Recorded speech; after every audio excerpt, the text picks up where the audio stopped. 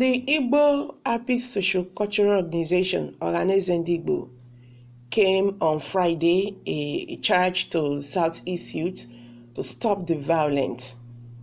The group said there is nothing to celebrate in violence.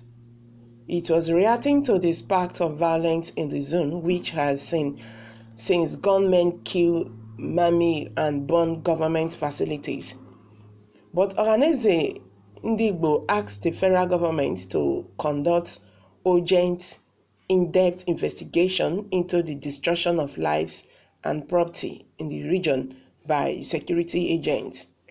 It said the clampdown was unacceptable and warned of the consequences of human rights violations for the country. However, some Igbo youth said the geopolitical zone will not bow to any act of intimidation. The President General Ohaneze, Dr.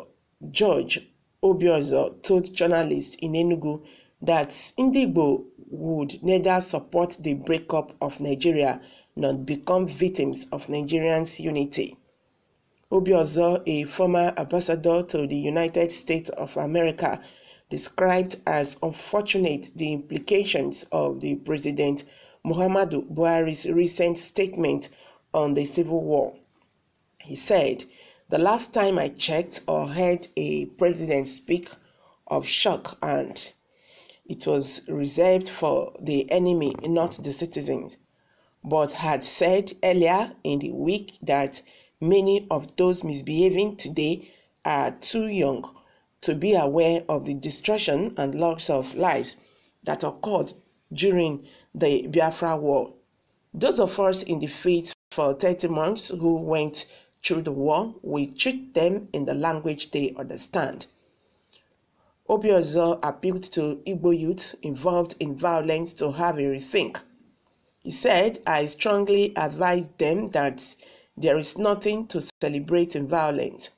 We cannot change our laws and situation by stirring and provoking hatred among ourselves, raining insults and abuses on ourselves, and declaring war against those who disagree with your own ideas and approach to resolving our common problems. What good ideas it do to us in the destruction of government institutions and facilities, most of which were built by our own people and donated to the government for our own benefit and the general good of the society." Appeal to Igbo youth to kindly avoid violence in spite of all provocations. "We know how aggrieved we are, but peace options are the best." Ohaneze once more urges the federal government to reconsider the use of force in resolving the present national crisis. Ohaneze Ndigbo worldwide considers it imperative on the part of the federal government to conduct urgent, in-depth investigations on the destruction of lives and property in the Southeast. Obiozo, who condemned the level of extrajudicial killing of innocent Igbo youths by security agents in the Southeast, reiterated that history shows that military and violent means to solve the national problem often lead to national functionalization, anarchy, and eventually or inevitable disintegration. He regretted that Nigeria has a history of crisis and continuity, as well as creative use of crisis as means of solving our national political problems whenever we are near the brinks of catastrophe. In the recent past, we have had the NDDC, Niger Delta militants, and Boko Haram insurgency.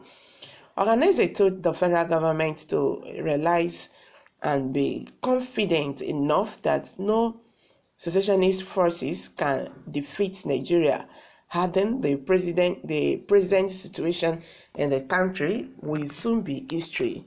This too shall pass.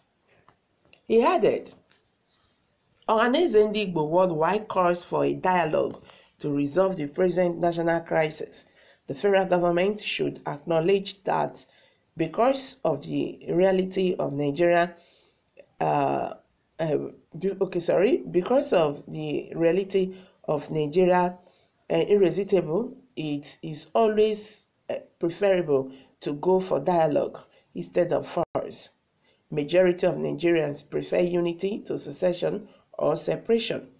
They want justice, peace, equity, and fairness.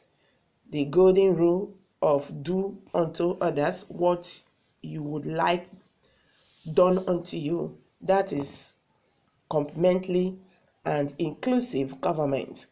In fact, a brief glance at Nigerian society, there is no shortage of violence among our political elites, but like many societies, a deeper look into Nigeria, you will see that the country's political heroes still exist, though the violence may noisily dominate the political space.